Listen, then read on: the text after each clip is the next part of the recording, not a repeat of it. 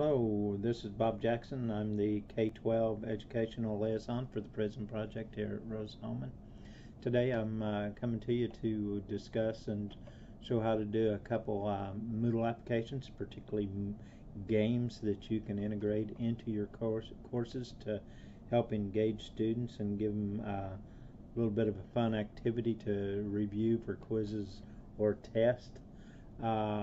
Previous to this, I have done 2 other informational videos on games. There are 6 games that can be integrated at this time on your Moodle course. Okay, if you want to see the games that I've already discussed, the games that I previously discussed were crossword and hidden picture. Hidden picture seems to be, to me anyway, the most complicated game to integrate into a course, just because you got to have the settings on it set up correctly, particularly using a glossary that's feeding you the terms, the questions for the game. Okay, if you want to go back to some of these, when you sign into Prism and you're on the login page here, come over to the right hand side here, you go to this block, Help and Extras block, and if you click on Videos and Tutorials, you will see my informational videos here. Okay, and they're in the order that I have made these.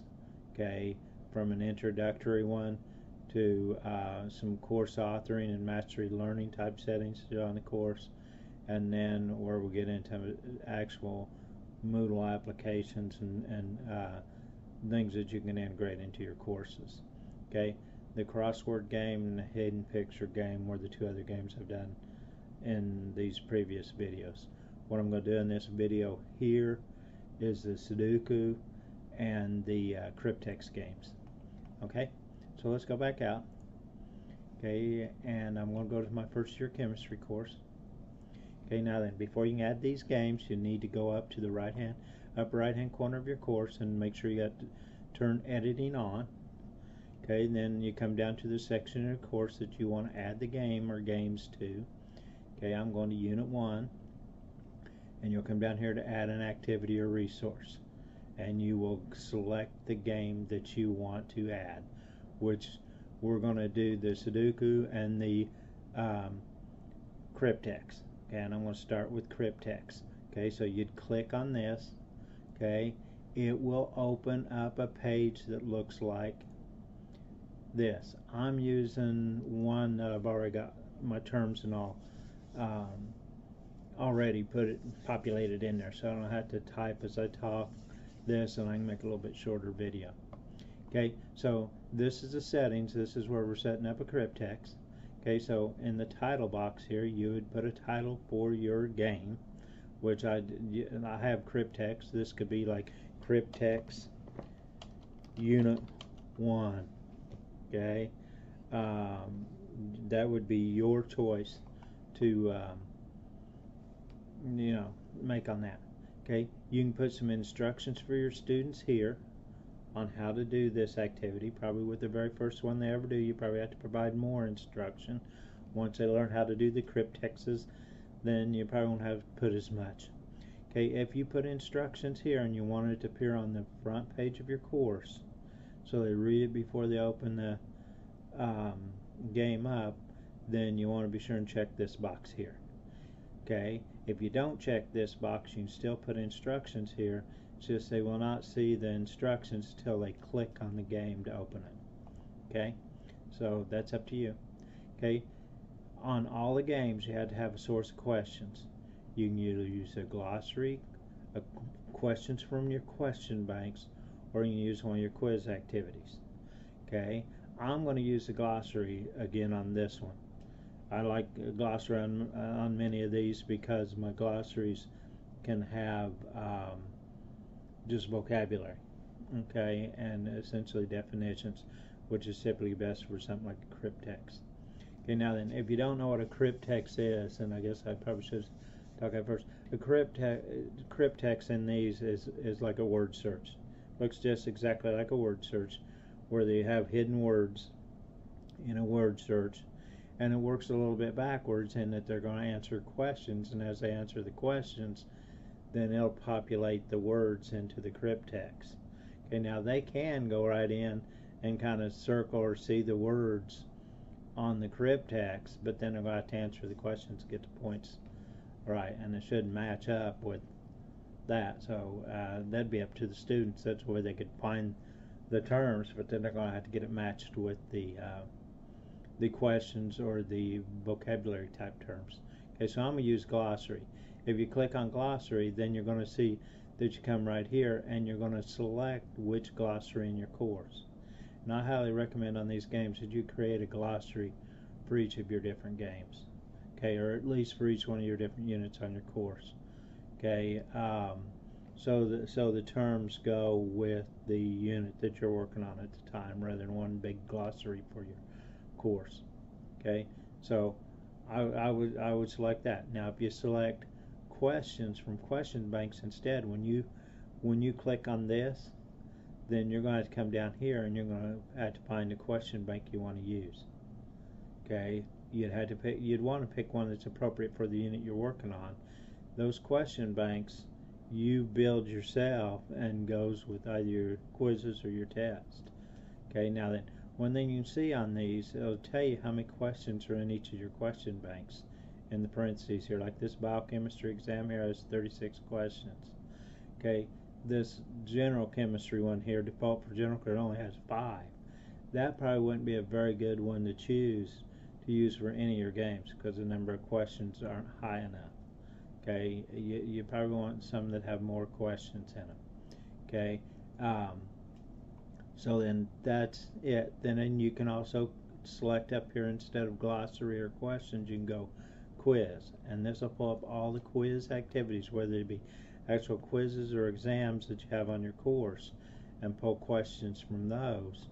So then you come down here to this drop down and you can select which one you want to use. Okay, I'm going to use glossary. Okay, so I use glossary. I have Unit 1 Games Glossary. Okay, my glossary is matched with my game. I come down here, maximum number of attempts. I've got a high number here. I put 6 because I'm playing around. When you reach your limit on them, it won't let you play it anymore. Okay, you probably want to put 5 or less. Okay, but that's totally up to you. However many attempts you want to give your students on it. Typically, most are going to want to give more than 1 so they can review. Okay, they're getting ready for a test or a quiz or whatever, probably. Okay, disable, summarize. Okay, when they're done, they're going to get a summary of their game. You can choose whether you want it disabled or you want it enabled. I'm going to make it no. Okay, in other words, it's going to be enabled. Okay, show high scores. Okay, for however many number of students. I've got for the top 3 students. Okay, the highest scores for the 3. It'll give the students' names and then their score. Okay, and that way they get bragging rights or whatever. Okay, come to grade. You can select. You want to select where the grade's going to go, whether it's going in assignments or quizzes or whatever on your course, your grade categories. Grade to pass. Okay, if you want to assign this, because this is if you do some of the restrictions on some of your different activities and so forth, in order for them to pass this and be able to go on to your next step, you can put a pass here or you can leave it blank. Okay, maximum grade, this will be the total points it's worth. Okay, for your grade book. Okay, grading method, I've got average grade. You can go highest grade, average grade, last attempt, or first attempt. Okay, that actually hits the grade book. Okay, that's up to you. I picked average grade. Okay, now then, Cryptex options. Okay, you want to, this is the most important on here. Okay, these are the settings for the actual Cryptex itself. Okay, this is where you're setting the size of the word search, the Cryptex. Okay, I've got 10 columns, 10 rows, so it's a nice square. You can make this however big you want, and you'll play around with this to see. 10 is pretty good size. You'll see mine here in a minute. Okay, here you pick the minimum number of words. I say 5, and then maximum number of words in the Cryptex. I've got 10. You can make it whatever you want. Just to realize it gets pretty busy if you get a too high number. Allow space in the words. It's very important here. If you have, like in my glossary, I have things like chemical change, physical change, okay, where there are more than one word, that means there's going to be spaces in the words. If you do not click yes here, then it's going to error on you when the students go trying to play the game. Okay, so just be aware of that. So I have yes. Maximum number of tries, I've got 3. Well, maximum tries, I've got 3. I'm going to take that up to 6. Okay, to match what I had up here. Okay. Now then, maximum compute time in seconds, I find 2 works good enough for me. You can play with this too, but it shouldn't be a very high number. Okay, header and footer options. This is where you can customize the Cryptex somewhat, giving it a title, giving some instruction, or whatever you want as far as that. Okay, you can do at the bottom of the Cryptex, or at the bottom of the Cryptex, or at the top of it, and then common module settings. Most of you are going to leave this the way it is. If you're using groups in your class, you can assign this to groups. And then restrict access. This is where you can add the restrictions to where if you want them to finish these other exercises before they can do this, then you can do that setting here. Okay, so let's save this and I'll show you the game. Okay, here's your Cryptex. Okay, if I click on it, there it is.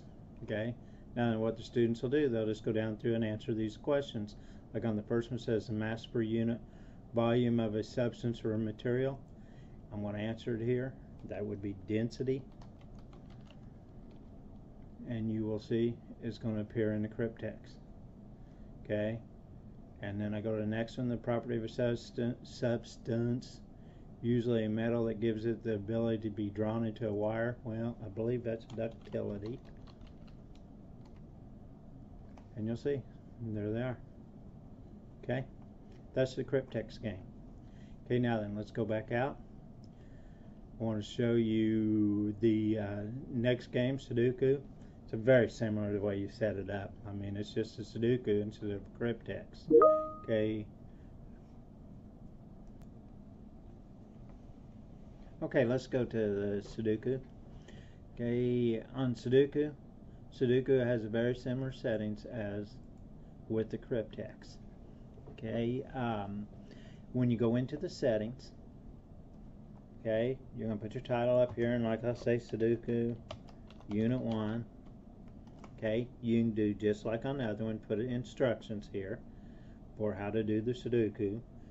If you want it to appear on the front page, be sure and click this box right here. Otherwise, they will not see those instructions until they open the game. Okay, then here's, you're going to select just like before, glossary, question, or quiz. I'm selecting glossary.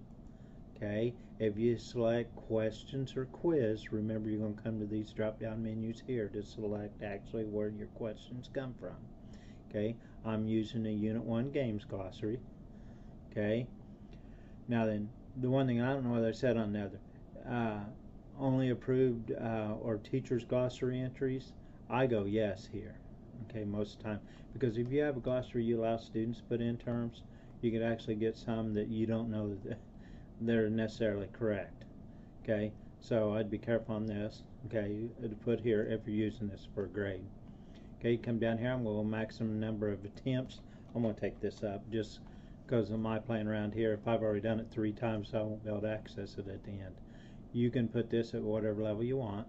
Okay, usually want to give them, if you're letting them review for a quiz or test by doing these, you want to give them a number of attempts besides just one. Okay, I'm showing high score of 3 students just like on the other. Okay, you can have a summary when they're done or not. Okay, by choosing here. Grades just like before. Okay, be sure and assign your grades. Okay, and then the most important options down here are the Sudoku options. Okay, and this is where you're going to put the maximum number of questions that you'll have on the Sudoku. Okay, I put 15. You can make that whatever you want. 20, 25, 10. Okay, make it what you want. Okay, header, footer options is where you can customize it. put a title or instructions or what have you at the top or the bottom of your Sudoku. Okay, and then you got common module setting just like on the other ones, and restrict access. Okay, then if I go save and return, I'm going to go out to my game.